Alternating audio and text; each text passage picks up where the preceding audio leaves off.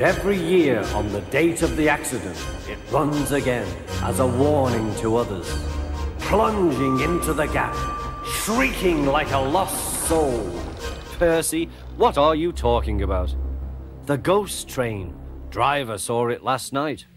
Where? Asked Thomas and Toby. He didn't say.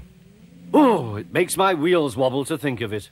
Huh, said Thomas. You're just a silly little engine. I'm not scared.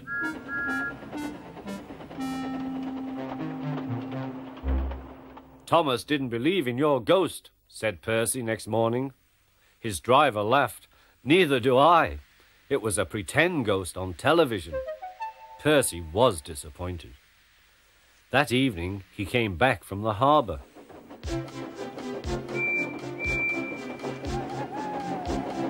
Percy knew where he was, even in the dark. Crow's Farm Crossing. We shan't be long now.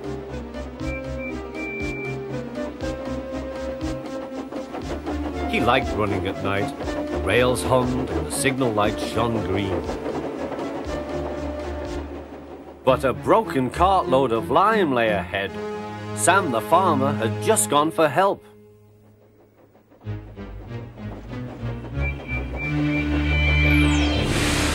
Percy broke the cart to smithereens. Lime flew everywhere. He puffed quickly to the nearest signal box. Percy's driver explained what had happened. I'll see to it, said the signalman, but you'd better clean Percy or people will think he's a ghost. Percy chuckled. Do let's pretend I'm a ghost and scare Thomas. That'll teach him to say I'm a silly little engine. Toby promised to help.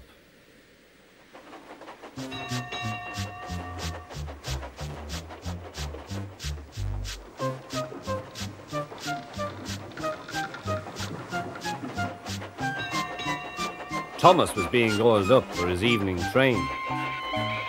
Percy's had an accident, cried Toby. Poor engine, said Thomas. Botheration! That means I'll be late. They've cleared the line for you, but there's something worse. Out with it, Toby. I can't wait all evening. I've just seen something, said Toby. It looked like Percy's ghost. It said it was coming here to warn us. Huh! Who cares? Don't be frightened, Toby. I'll take care of you.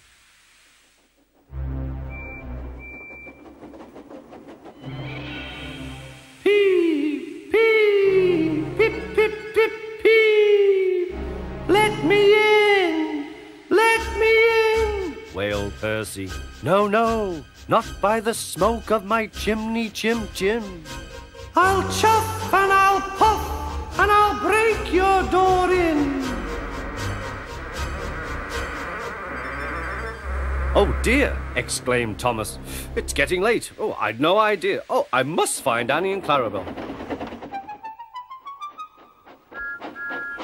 It was morning when Thomas returned.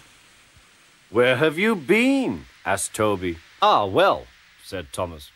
I knew you'd be sad about Percy, and I didn't like to intrude. I slept in the goods shed, and... Oh, sorry, can't stop. Got to see a coach about to train.